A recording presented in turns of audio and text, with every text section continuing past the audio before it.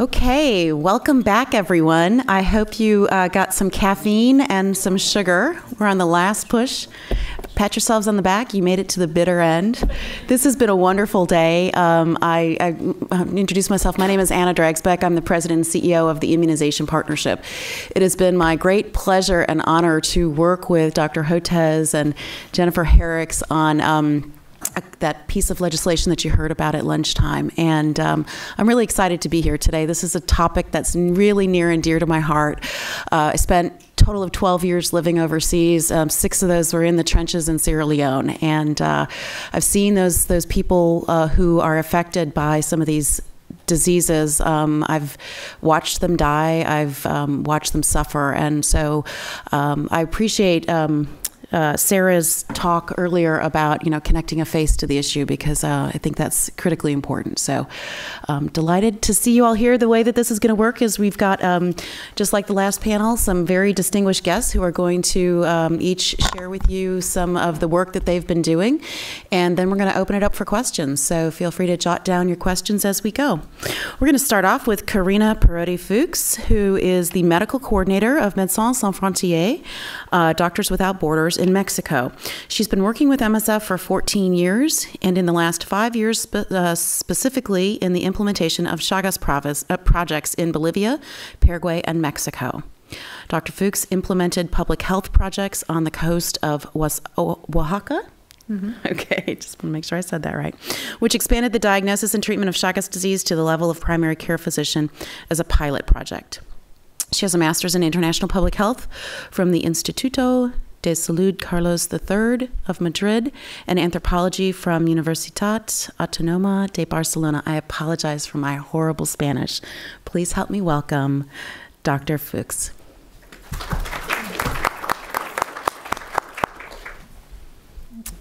So I would like, before you leave, to have a clearer picture about Chagas disease. This is the neglected disease that MSF is working with here in Latin America.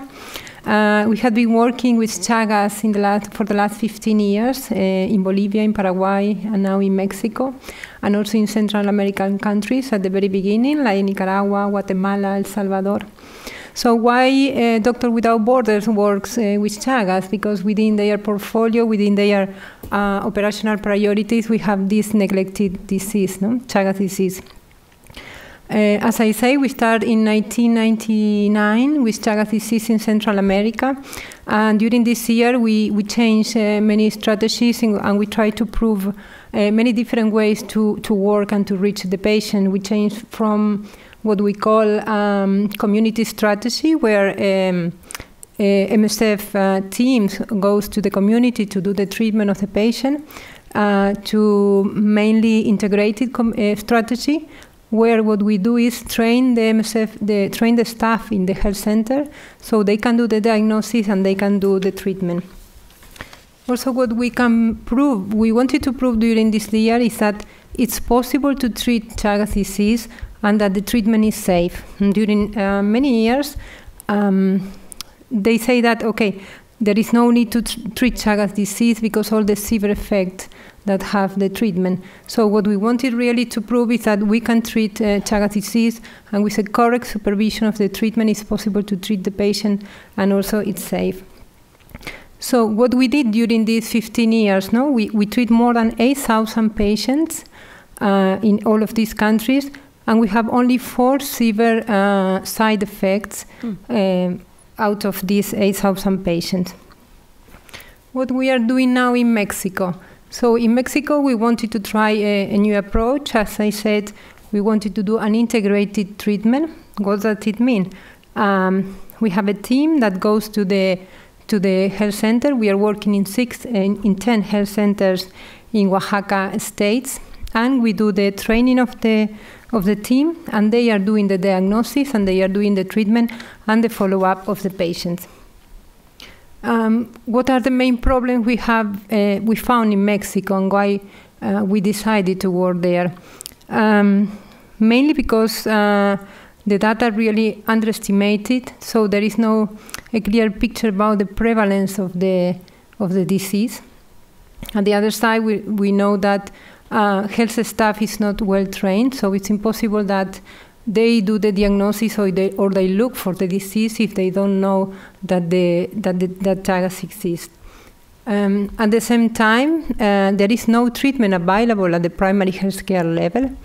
This is really a problem because patients, if they want to get treated, they need to go to the hospital, and even at hospital level, it takes 2 or 3 months sometimes to get the treatment from the national program.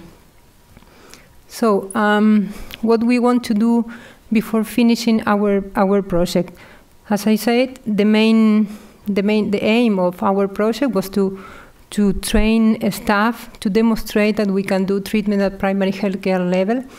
And also we want to work in a guideline for scaling up of diagnosis and treatment. And we are going to work this guideline together with the National Institute of Public Health.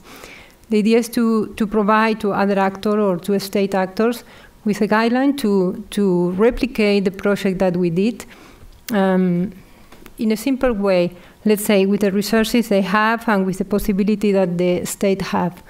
And this guideline, the idea of this guideline is to include the training we did, but according to the possibilities for the training they have, and also all the ways we use to do the treatment and to do the diagnosis. So the idea is that they have a guideline to replicate the activities in any other state. 2 minutes. Mm-hmm. No, mainly is that, well, no, it's okay. Oh, no. No, it's okay. I'm done. Okay. Yeah. Okay. Okay, well, there's lots of time for questions. So we're going to move on to our next speaker, Andrew Natsios. So are there any Aggies in the audience? Can I get a whoop? Thank God there's someone here. Can I get a whoop? Another one here? Okay, great. Because I have wonderful news. Andrew Natsios is a newly converted Aggie. That was the first thing I learned about him. He also has many other accolades. He is an executive professor and director of the Scowcroft Institute of International Affairs. He was most recently a distinguished professor in the practice of diplomacy at the Walsh School of Foreign Service at Georgetown University and former administrator for USAID. As a USAID administrator from 2001 to 2006, Natsios managed reconstruction programs in Afghanistan, Iraq, and Sudan. Those are some hot spots. And he also served as U.S. Special Envoy to Sudan in 2006 to 2007, retired from the U.S. Army Reserves at the rank of Lieutenant Colonel after 23 years. Natsios is a veteran of the Gulf War. Thank you, sir, for your service. From 1993 to 1998, he was the vice president of World Vision U.S., the largest faith-based non-governmental organization in the world, with programs in 103 countries. Earlier in his career, Natsios served in the Massachusetts House of Representatives and as the Chief Financial and Administrative Officer of the Commonwealth of Massachusetts. He also served as CEO of Boston's Big Dig, the largest construction program in American history, after a cost overrun scandal. He is the author of 3 books, and he has contributed to 13 others. Please welcome Andrew Natsios. Well, thank you very much. Peter asked me to talk about the inception of the NTD program with respect to AID, and of course he was one of the people who I didn't realize the central role until more recently, because the career people came in and said, Andrew, you've been going to the field, you see all the programs, and you notice that the diseases that you are seeing treated cannot be pronounced by 98% of the American people, and certainly any member of Congress, except for a couple of doctors, perhaps. And I said, yes, and it annoys me a lot. We don't have much money for those diseases they're getting treated for. The diseases that we appropriate money for are ones that Americans are familiar with. There's always an annual appropriation of $30 million for the Rotarians' anti-polio campaign to eradicate polio. And of course, many of you may know that there's a standard, I think it's 7 years. If there's not one case of a disease for 7 years, WHO will declare the disease no longer exists. And that's been the case for smallpox. We almost eliminated polio 12 years ago, and there are 3 provinces in Nigeria, and the sad story is that Al-Qaeda was sent messages through all the mosques that if you had your child immunized, they would be sterile. They would be unable to have children. And I remember giving Colin Powell the report from our field staff saying, we have it isolated here. The only polio left in the world is in these 3 provinces. And we can't go in and immunize the kids because they'll get killed because people think they're hurting the kids. Well, I have to tell you what we did later, which we should have done earlier. We went all over to other Muslim countries, and we got the Muslim Doctors Association to issue fatwas saying, if you do not have your child immunized, you're in violation of Quranic teaching. We did that in India. We did it in Bangladesh. We did it in Indonesia, the largest Muslim country. It was very effective. Al-Qaeda didn't know what to say once a fatwa had been issued by the doctors. But we should have done that in Nigeria 15 years ago, and we didn't involve the religious leaders, which was a big mistake. But so it got loose again, and we're trying to now, when I say we, I still think I'm at AID, even though I retired 9 years ago. So the career staff came in and said, we're spending money on polio. People know what malaria is, because we used to have it in the U.S. years ago, and it's so well known. And when people go to the developing world, they always have to take their pills with them. And, of course, HIV/AIDS, because that's a disease that Americans get. The problem, of course, in the other health programs, AID, a third of AID's budget is health. It's the largest sector. Many health officers say, Andrew, we're spending too much on health. How about more money on governance and roads and other things? I said, no, we got support here. We're not going to cut back on the program. So they came in, and I had never heard the term. In fact, the acronym we did not use. We simply said neglected tropical diseases. And I said, if we keep repeating it, then we can begin to use the acronym NTD for it. Of course, I knew STD. So I said, what's the STD and NTD? And I had to explain to me the one is very different than the other. So that was the first year. And we put it, I think it was in 2004, that it was first presented as an idea in staff meeting. And I said, you don't have to argue with me, put it in the budget. And we attempted to get through the beginning of it, and it didn't get through Congress, as I recall. The second year it got through. Was it in 2005, Peter, was it? 2005, and then I think the real money came in 2006. Right, after I left. But we put it in earlier than that. It was simply, in the politics of Washington, nothing ever gets through the first year unless there's an emergency. And so it began its inception there. I can't take credit for it. It's the career officers and Ann Peterson, who was the head of the Global Health Bureau, who came in and presented the case, it was not hard to convince me, I have to say. But the second thing I want to talk about is I was part of the whole effort at a lower level to deal with the threat of an influenza outbreak. President Bush read John Barry's best-selling history of the 1918 pandemic called The Great Influenza. If you read a scary book, read The Great Influenza.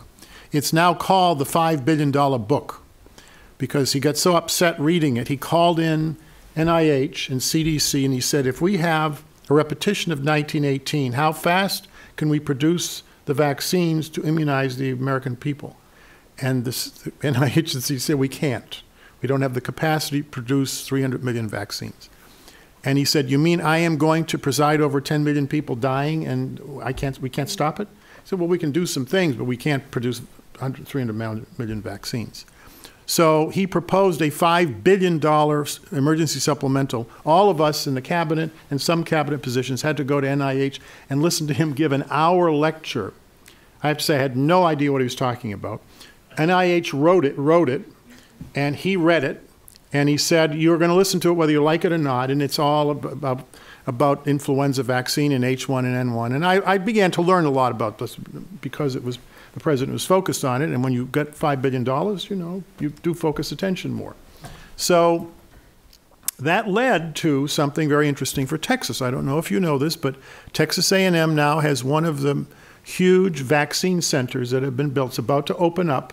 Actually, there's 3 huge centers, but we've spent $862 million, I'm sorry, $912 million on these vaccine plants. We can now produce at Texas A&M a 50 million vaccines in 3 months.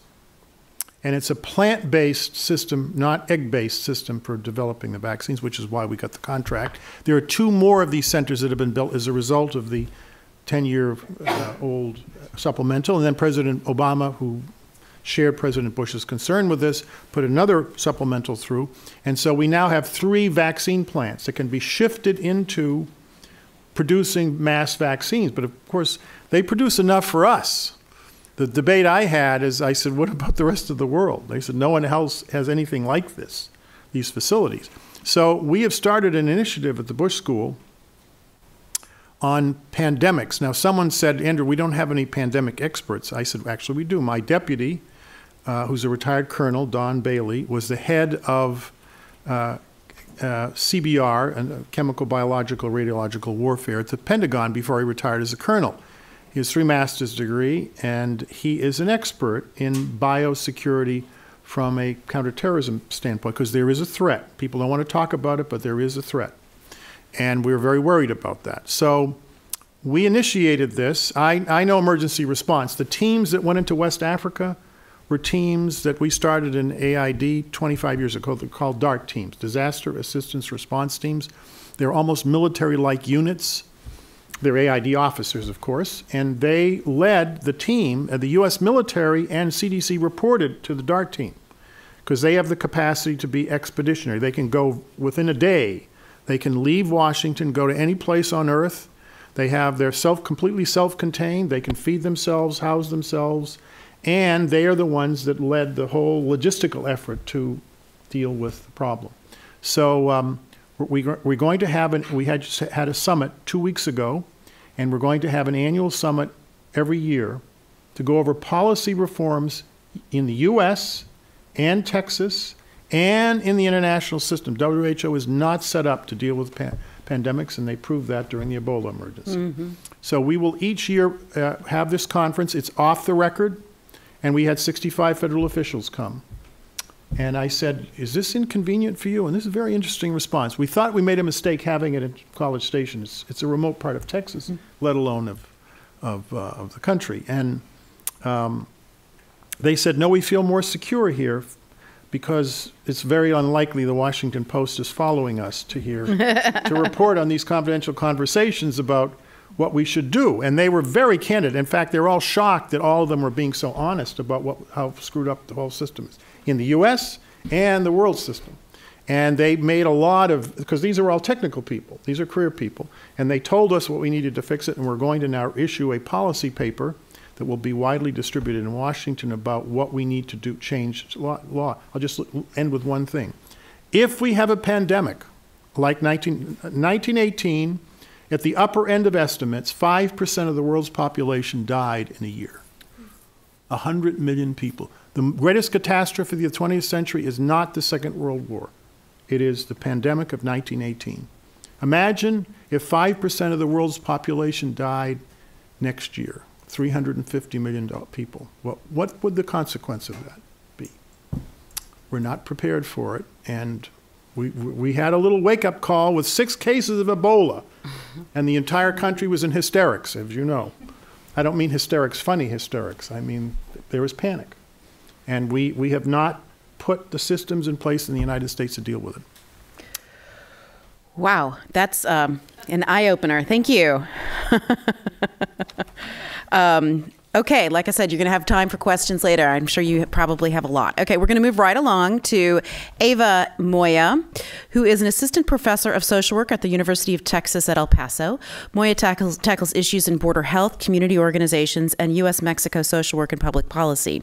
Her work focuses on research in health disparities, and she has been involved in advocacy for infectious diseases such as tuberculosis and HIV/AIDS.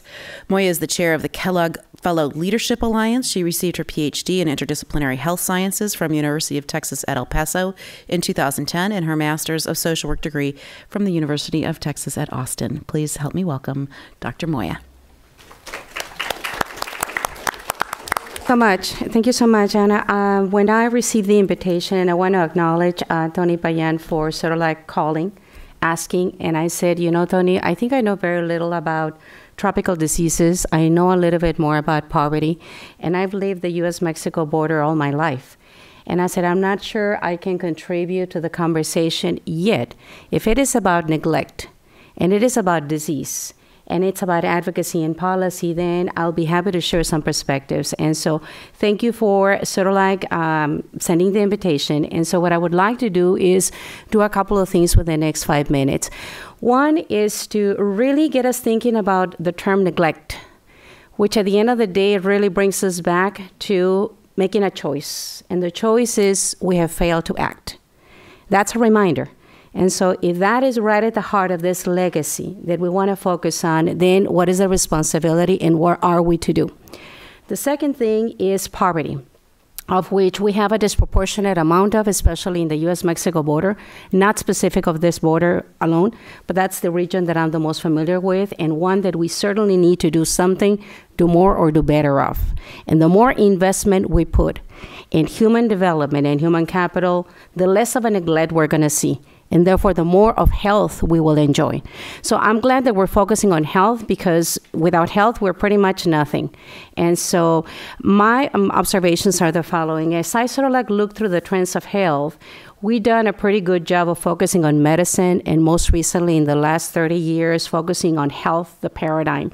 And we're very good about developing the personnel ability to treat the suffering, the human suffering. So on one hand, we have become this wonderful microscopic, wonderful society in which we have the state-of-the-art science, and we have some of the best equipped personnel, some of the most caring personnel, and well-prepared. And so really my observation is, how can we be the most macro in being the very top and the very best of the science and being the most caring, so that we understand both, and we use a couple of venues that I think I listened to some of the conversations in the last day and a half, but I think we probably may want to spend a little bit more time later or in future conferences. One of them is, how do we use behaviors and really begin to understand the behaviors of the people, la gente, the people that have the conditions, that have the diseases, so that in behavior, we begin to understand and strategize on how to really reach out, educate, communicate, engage, and involve. That's one specific part. The other is that we also, and I was very, very happy to hear this afternoon, the role of advocacy. Because without advocacy, it's very clear that we're not going to move the needle as fast as we need to as a society and as a world around really looking at health and protection. So advocacy is usually an underutilized set of skills, and traditionally we have left it to politicians and to others to do, but we cannot afford, especially as scientists, as researchers, and academicians, and as healthcare workers, and especially the youth. And I'm very enthused that I see youth, and I'm assuming that several of you are students, graduate students, doctoral students, that you'll soon be practitioners, professionals, or you are, that we need to make the most and the best use of the advocacy in health, and we need to do a better job of training each other on how to use advocacy to communicate and then to mobilize. And the other critical message is, we seem to continue to talk about these conditions and diseases in people. However, we need the people that are affected by these conditions to be at the forefront. I think we have learned beautifully from other conditions such as HIV and AIDS on what happens when you mobilize a community that is affected.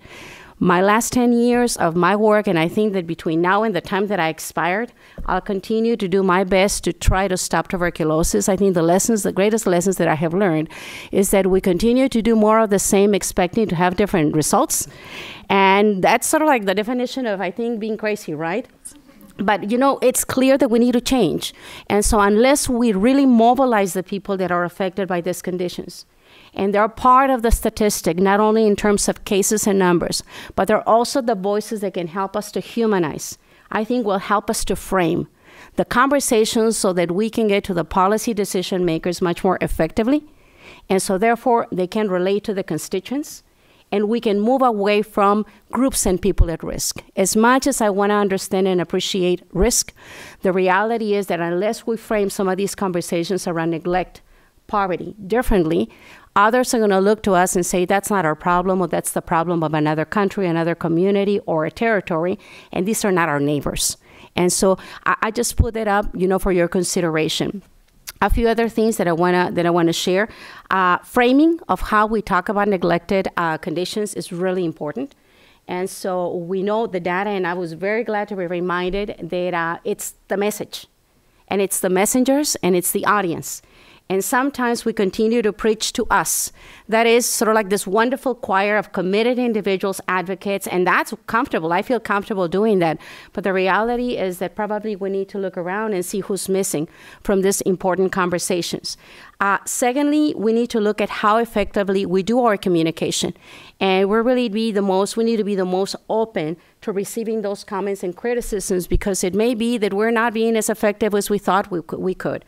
Don't get caught in our own groups. Work on a strategy, especially long-term.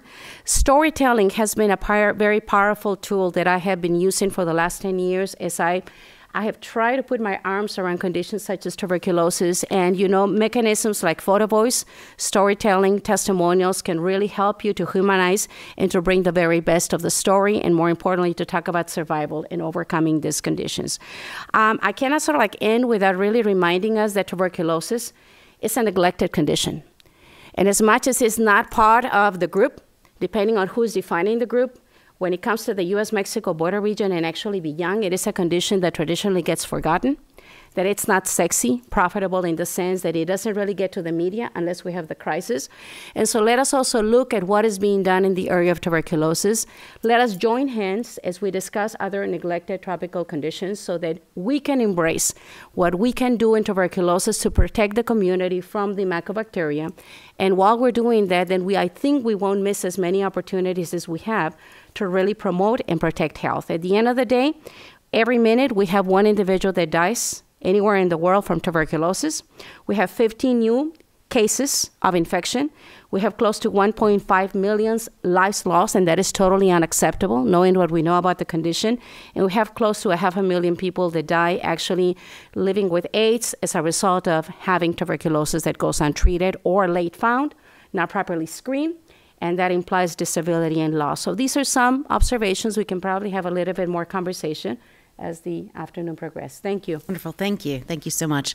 Okay. And last but certainly not least, we have Dr. Blanca Lomelli, who is the Senior Technical Officer for Local Capacity Strengthening and Integrated Health and Country Director for Project Concern International, PCI, in Mexico. PCI is a global health and humanitarian organization dedicated to community health development through integrated holistic programs. Dr. Lomelli has over 29 years of experience in the field of community and health medicine. Please help me to welcome Dr. Lomelli.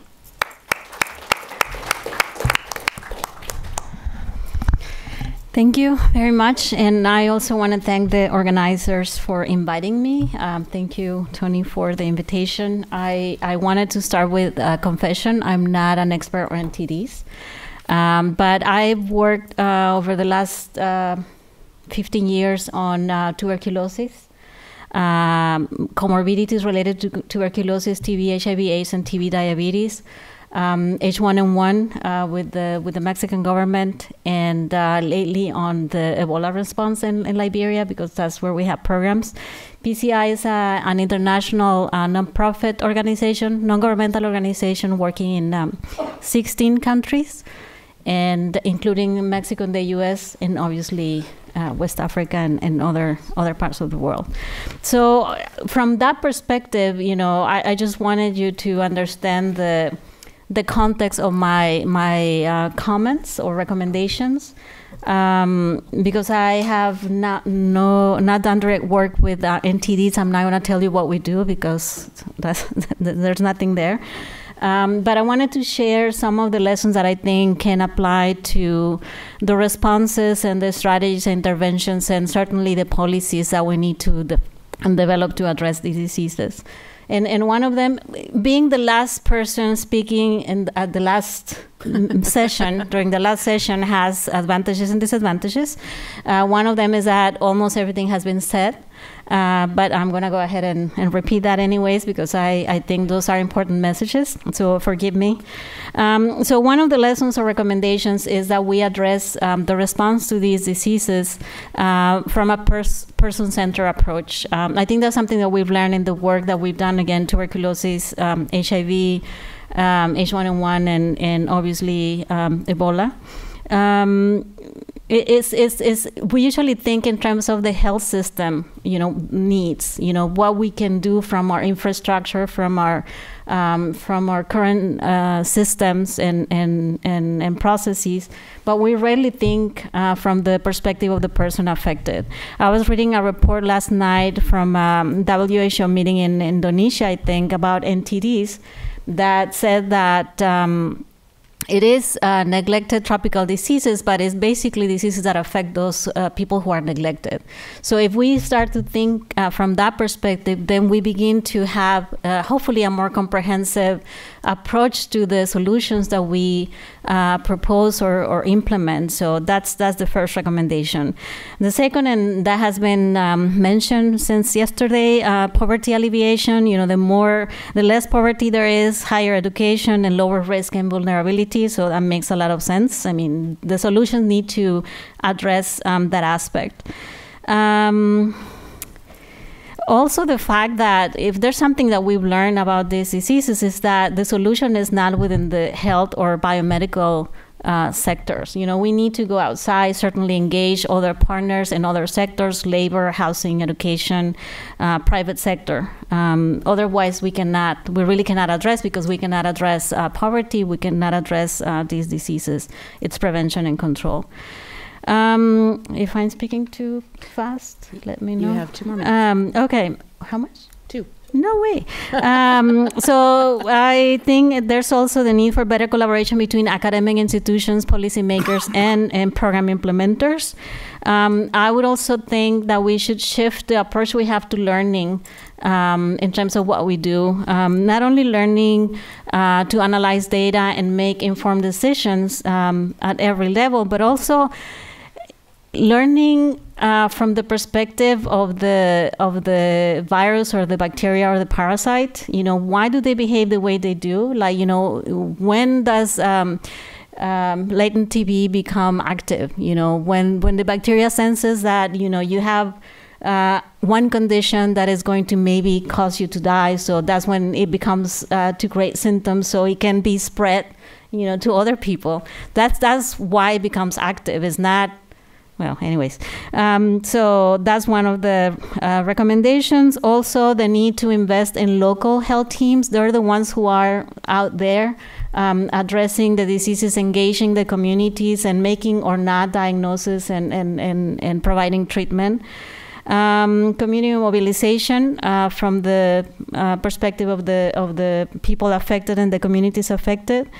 And finally, I want to say that these conditions are not going to be solved without better leadership and better political will. I've learned from Eva that you have to create some discomfort for people, to move people to action. And I think the Pope said it the other day, comfort the afflicted and afflict the comfortable. So we need to do more of that. Very Thank good. you. Okay, excellent. Thank you. What great words to end on. So one of the things that all of these panelists have in common is not that they're necessarily experts in NTDs, but that they've all done tremendous things in their fields through policy and advocacy work.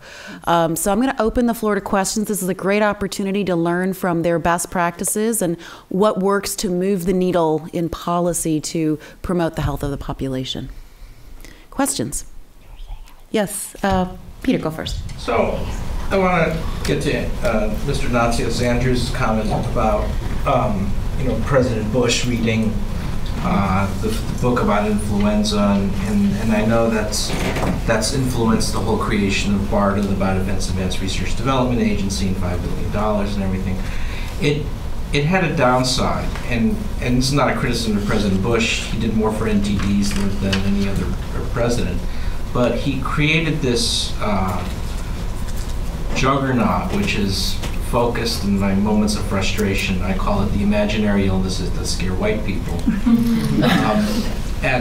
occurring at the expense of 12 million Americans now living with neglected tropical diseases that are already here and that we completely ignore. And the symptom of that is what happened with Ebola. It was 24/7 with CNN on Ebola. The world was blowing up when one person had Ebola and 2 nurses got infected. The sky was falling. And again, I would say, this was when I was on actually CNN didn't like what I had to say, so I was stuck with the two on either side, MSNBC and Fox News, and say, you know, I'm not worried about Ebola, but I'm worried about 12 million Americans. How can we bring it back? How can we kind of get away from these really scary pandemic threats that we're investing billions in when we have a disease like toxoplasmosis affecting 2.8 million African Americans living in poverty? There's not a single NIH grant given on that disease. Well, let me first speak about it's not an imaginary threat, Peter. I know you know that. I'm being provocative. I know you're being provocative, but let me just say, Bill Gates said the black swan event of the next century will be the next pandemic. Is likely. Doesn't make it right. No, it doesn't make it right because he's wrong sometimes. I know he does, but in my view, he happens to be right. I'm here, interestingly enough, because of the bubonic plague epidemic. Let me tell you why. My family comes from the island of Corfu, my mother's family, in the Adriatic, Greek island off the coast. Very charming island. There is a bubonic plague epidemic there. I believe it was in the late 16th century. 6 Greek families left the island, and they were prosperous and wealthy, educated families. They had the money to leave. They left during the epidemic to go up in the Pindos Mountains in what is now southern Albania. It was ethnically Greek at that time, to escape, and they stayed there for 400 years. Wow. And then they came to the United States in the early 100 years ago, okay? So I often point out that my trajectory to the United States was made possible by the bubonic plague in a very interesting way, okay? And I'll bet many of you don't realize 25% of the population of the world died because of the Black Death. 25% of the population of the world. Now you all say, well, that was 1,000 years ago, who cares, it's not going to affect 100 million people. At the upper end of the estimates died more. I mean, more people died because there were so many more people. 2 billion people in the world in 1918, and the upper end of the estimates is now maybe 100 million people. They didn't keep records in large parts of the world. The original estimate was 21 million, okay? And now they revised that, saying we didn't count Africa, we didn't count, large parts of South Asia. And I said, well, how could you have done an estimate without only counting the West? I mean, that's preposterous. 650,000 Americans died. And the disease for those of your scientists, has an extremely high R0 factor. R0 is the efficiency with which the disease spreads from one person to another. Now, I don't think it necessarily will be the flu that becomes the catalytic event. But the difference is that if we have that event, it is going to have profound consequences. It is not just a matter of the people who died, it's the collapse of economies, the world, it'll spread likely through the airports. I mean, there have been simulations done on this. It will shut down the airports, and it will have a profound economic effect. The economies will collapse over it. So I know, but let me that's real, okay? Now, what do we do about the other diseases? Well, frankly, you need to do what you're doing. I would have strongly advised you against doing what you did to the White House. That's why you didn't get the money and the conference. You don't go to politicians and tell them, it doesn't make any difference to the liberals or conservatives, or they're politicians. I know how they think because I was a politician for 12 years. Pardon me? I had an N of 1, it worked once. But the problem is they want simple answers, simple solutions, and they want sound bites. I'm, by the way, that's right. I was in office for 12 years in Massachusetts in the House of Representatives, and my staff used to go nuts because I do not do sign bites very well, even though I was in office for all those years. So I would have talked to someone who can do things in sound bites, and I would, frankly, have merged them together, Peter, and presented the case, the different things that you were describing, surveillance and all. Don't go into all of that with politicians. It's just, you don't do that. We didn't, when I wanted some money from home, I never explained all that stuff. We got the money we wanted. You simplify everything and you tell them what the consequences are if you don't do it. The way we got all these federal officials to come to College Station, Texas, they didn't even know where College Station, Texas was. Okay? I didn't even know were College Station before I came to the Bush School, okay? Why did they come? Because they all have read the literature on what could happen if we have a pandemic. What are the consequences of people not being treated for these diseases? There are consequences. There are economic consequences, there are social consequences, and you don't just talk about the disease, you talk about the other tentacles that affect our society in a profound way. And I mean, this is not the place to go through a strategy with you, but it's politics, Peter. When someone said here in the last panel that we do these econometric models and we do this modeling. If you think modeling makes decisions in Washington, you're living in a fantasy world. I can tell you how politicians. I ran the budget office of the Commonwealth of Massachusetts. And I was a technical person in that respect, and I know how I made decisions. Now, I know what the substance is, but if you couldn't explain to the legislature and the governor in a very small number of words why you were raising or cutting a budget, you're toast. So politics has a lot to do with this. It's not a function of whether your case is a good one or not. Yes. Yeah, I have a question, especially for I guess, Karina, Eva, and Blanca, because you work directly with communities. And it goes back to something that Peter showed. Look, when I look at those pictures of deformed feet and eyes that are infected and things like that, that is not appealing at all. That is not a pretty picture, and I kind of turn away, right? So how do we create a campaign and do what you said, which is humanize the victim, the patient, the person, and then make it appealing and appeal to the humanity of the politician or the funder or whoever to get attention to those 12 million people or 1.5 billion. What is the marketing strategy to get that? They're not going to be Magic Johnson with HIV. They're not going to be Brangelina or anything like that. These are people who are faceless, who are nobodies. So how do you get a nobody to be a somebody and present it, him or her, in the face of the people that can make a difference in the political world? Is there any particular strategy that you have tried to draw attention to that will work marketing-wise? I'll be happy to share with you what I have learned in the last 10 years about humanizing different conditions such as tuberculosis, HIV, as well as homelessness, intimate partner violence, among some. And there are methods. One of them is the photo voice method. It's first published back in 1994. And it basically gives cameras, in this case, very unsophisticated disposable cameras. You can do digital cameras. Nowadays, you can do smartphones. But it's not only the photographing. You work with members of vulnerable community. In this case, it would be members of the neglected community that are living or experiencing any of these conditions, and you invite them, which means that you need to have a rapport and you need to have a relationship with the people that you serve, and they need to trust you.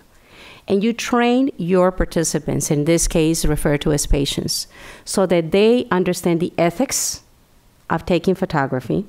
They understand the use of cameras as powerful tools, but more importantly, they get trained on the basics of how to photograph their lives and their experience with these conditions.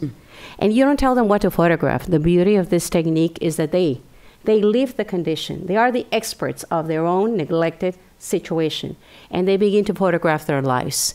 And we as academicians or facilitators that are trained on this method, we facilitate the process so that there is the framing of questions. So really the questions are really powerful, because then the participants become co-researchers.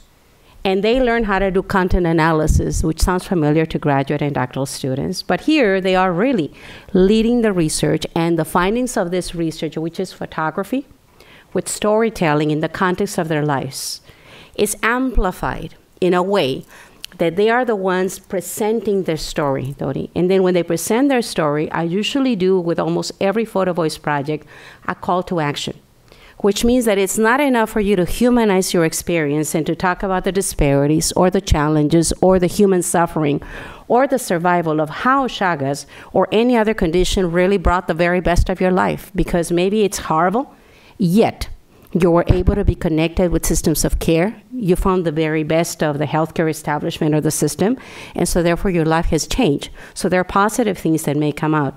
And once they're able to present this photographic experience, they prepare a call to action. And we facilitate an audience like you. But in this case, the audience is a group of policy decision makers in which we don't embarrass, but we educate the educated. And we do so in a way that the people that have been the most disempowered, that are usually neglected and almost invisible, have a voice, have a say. And you bring the scientists and you bring the data and you augment and complement. But in my opinion, Tony, that has been probably one of the most powerful tools to, one, educate the educated, to advocate, to keep the momentum, and then to ask the policy decision makers to make a public commitment. And they don't make the public commitment to me, they're making the public commitment to the people affected by these conditions, which means that then I have the opportunity to follow up with them and hold them accountable. Without embarrassing them, I'm going to follow up and say, I believe you committed to the following, so how is it that I can be helpful to you? So you said you're going to protect the budget, and we see that they're about to cut it, and you said that publicly.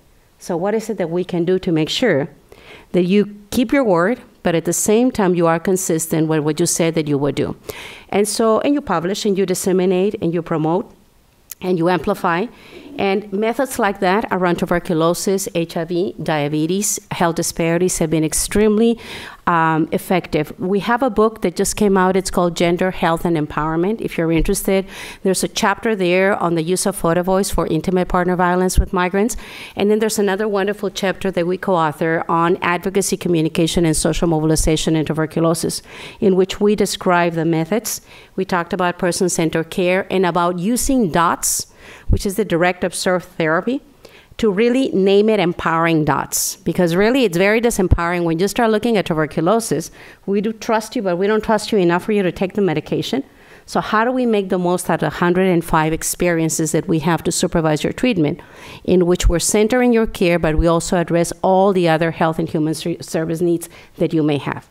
So again, one example of how a few articles published on the subject. And then there's another initiative, you want to Google, it's called Nuestra Casa, initiative.net, like our home. And it's the use of art, photography, photo voice, and call to action. Has been one of the most powerful things we have done to really bring greater awareness of health disparities along the U.S.-Mexico border. Great, thank you. One of the challenges that we face doing that is, because we've had Al Jazeera America down here, we've had NBC down here, a couple of other journalists who get intrigued by what we've been writing and talking about and seeing in our clinic. And they want to come down here and they'll go to the fifth floor of Houston, that kind of, then they want to talk to a patient. And that's fair enough, but it's been challenging because, I mean, our patients of nothing. They're the poorest of the poor, and they're very shy, and they don't want to talk on camera, and they're highly stigmatized. And so that's been one of the big challenges that we faced, and why we get the journalists in, they're here, they're ready to write the story, and then the year goes up in bloom because patients don't want to appear on camera, don't want to talk to each other. And if we, go ahead, Blanca. And then that's even assuming we get around the HIPAA stuff, which is also a challenge. Well, through the photo voice process, they go through an empowerment process. I mean, I know that word has been overused, but you just don't throw them in front of the cameras. You work with them and you help them empower themselves, and they really do. I mean, there's nothing as strong as a mother that has had a child misdiagnosed and almost dying from TB, and how she empowered herself to now be addressing decision makers and politicians and business people. It's very powerful, but you need to go through that process with them. So you need to invest in doing that. I mean, we did the work with in tuberculosis together. That's why I wanted to say something. But I also wanted to say that even when you have the policy in place, then in order for you to change the care or the prevention or the quality of the services, you also need to empower the healthcare providers. And we also use Photo Voice to empower healthcare workers working in tuberculosis throughout Mexico. We work in 13 states across the country. Without that, I mean, most of the stigma and discrimination was coming from inside the health system. So we needed to address that first. And granted, it was a project that lasted 8 years. So we had enough time to change the perspective and change the approach from a health system center approach to a person center approach that it continues to be in place to this day. Okay, we are just about out of time. In just a moment, I'm going to invite our panelists to sum up in one sentence for us their advice for shaping policy for NTD control and prevention. So I think some of the common themes that we've heard here today is that how you frame it is important, storytelling is important, humanizing the topic is incredibly important. Collaboration is also very important. And what I heard over and over in this panel and all day actually was that you have to get involved. It's not enough to be in the lab, publish, read your colleagues' papers, get your grant, and go back to the lab. It's vitally important for everyone to give voice to this issue and to talk from multiple perspectives. All right, panelists, one sentence. Let's sum it up. Yesterday, a student asked, what is a neglected disease? Could you define a neglected disease in 3 words or in 3 sentences? And I thought neglected disease is a disease without treatment.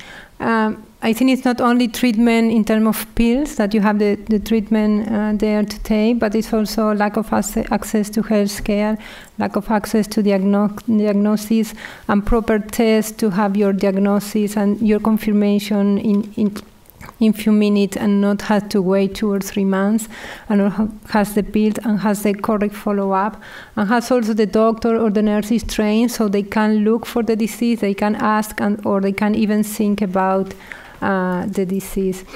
And one thing important that she said, it must be really a connection between what is universities doing documents or doing papers and what we are doing every day in the field, no? What is operational and what is really the scientist part. We really need both together to work. We cannot only treat patients. We need people to do research. We need people to invest time and effort and resources to invest and to get new drugs and to get new diagnosis tests.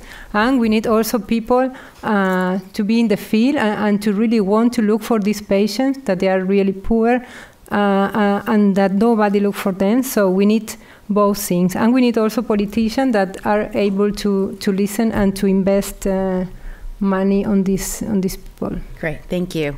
All right, Mr. Natsios, one sentence. Yeah, Sum it I up. would not use the word treatment. Treatment implies that it's a chronic thing. You have to keep being treated. I'd use the word cure. Cure. I think most of these, I don't know all of the medical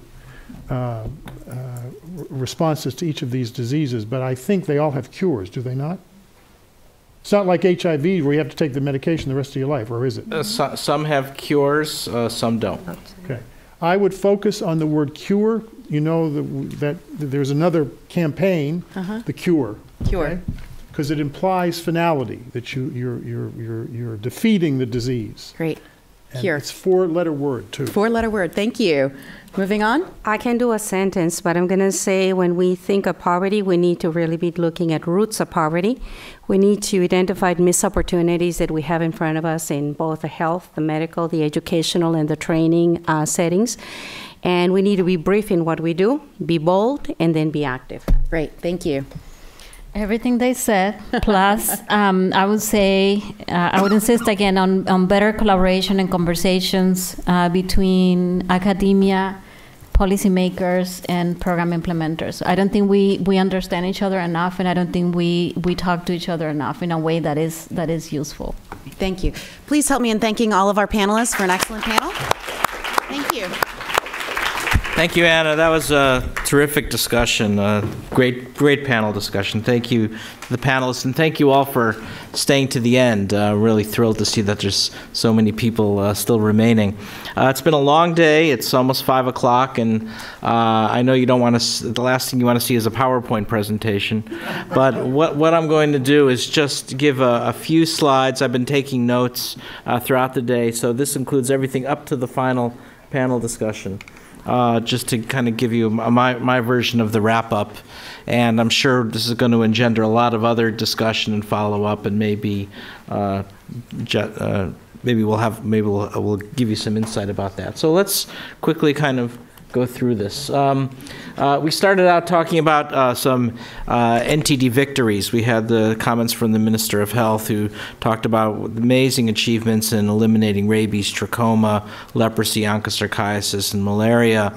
But there's places where we're not doing so well, and I think this is really what it comes down to. These are the key diseases that I took away from our meeting of where, and it turns out that they're shared between Texas and Mexico. So the vector-borne diseases were big time, the arbovirus infections, dengue, chikungunya, West Nile virus, Chagas disease, leishmaniasis, and a couple of helminth infections. So this is where I think we need to focus our efforts. One of the important themes is this is not a border issue. So, so much of the narrative about disease, and when we talk about Mexico, is things are coming across our southern border. And I think what came clear out of this is it just so happens it's wherever poverty is. So there's poverty in the southern United States, and there's poverty in southern Mexico, and those are where the hot spots are. So it's not, there's maybe a part of border issues, part of it, but it's not the main message. And I think we have to emphasize that, because especially in this current political environment, there's so much excitement around building walls and things like that we don't want to send that message. So some key facts came out: the importance of social determinants, how these diseases reinforce poverty, interfere with what was called family labor, economic, educational, and community development. I think it was Roberto Tapia who mentioned that 70% of people who live in poverty in Mexico are girls and women. I didn't appreciate that until today, and I wouldn't be surprised if it's the same in the United States as well. So this, may turn out to come down to be a girls and women's issue also, and that's something that we're going to need to do a deeper dive on.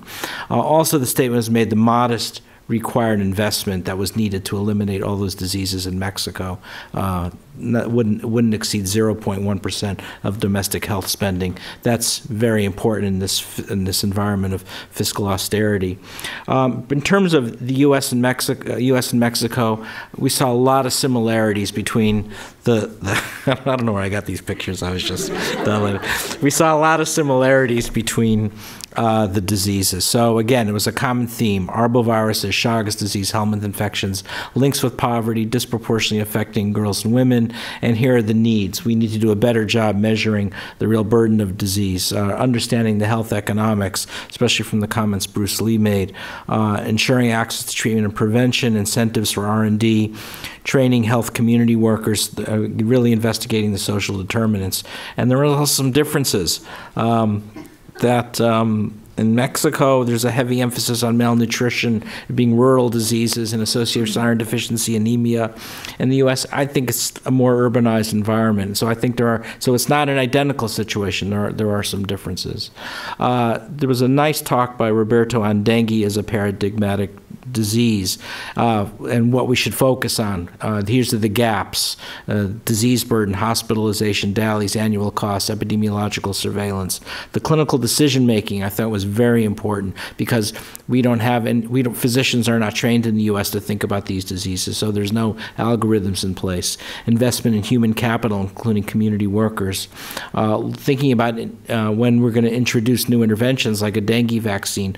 There may be dengue vaccine introduction in the United States, taking a think tank approach, and public policies through public-private partnerships. So I think, looking at that list, I think we really have to think about doing a gap analysis for each of those diseases that we've listed, for Chagas, Leash, the arbovirus infections and the 2 helminth infections. It would be nice to take a gap analysis, as Roberto has done for dengue, and do it for those diseases. But we have to do some additional things as well. So adding to the gap analysis or looking at these water shifts, investigating the role of climate change, which I think would be clearly important.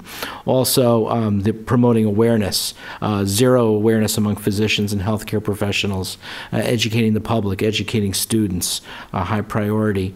And then we also have to add to the gap analysis all the R&D that's needed to understand transmission studies, new drugs, new vaccines, point-of-care diagnostics. There's no point in having a diagnostic test if you have to ship it out to Atlanta to the CDC and wait 6 weeks for it to get done.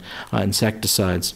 And then we have the problem with messaging challenges. These are complex diseases. There's not a simple solution. I like what Mr. Nazio said about using the term cure when we can do it, but we can't always do it. So somebody pointed out that we've got to say what I think it was Sarah. What's the head story? What's the heart story? And I think we need to really hone in on that for each of those diseases. And maybe there's going to be some commonalities between all of them. We also have a lot of ignorance. We have. It was getting late. We want to blame immigration, we want to blame laziness. People should be able to help themselves. We have to really get away from that narrative.